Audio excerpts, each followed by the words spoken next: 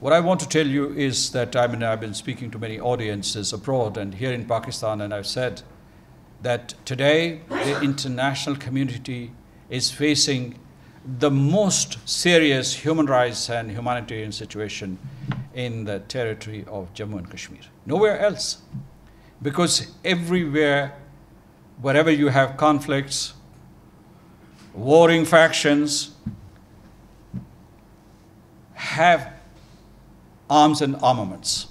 Whether you go to Africa or to Latin America, or you go back to the period when Balkans were at war with each other, all warring factions had weapons.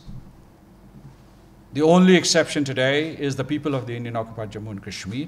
They do not have any weapons at all.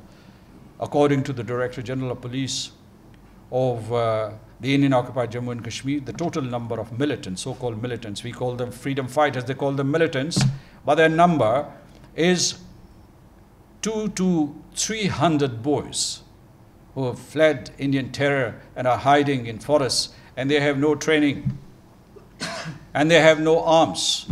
There is no supply chain for these boys. And let me talk about mothers.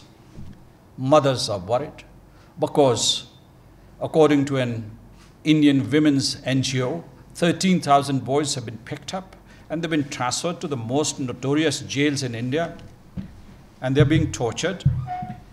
And footage of their torture is being selectively distributed so that all the boys of the Indian-occupied Jammu and Kashmir get scared and stops supporting the freedom struggle. And how can mothers sleep when their boys are being tortured in jails?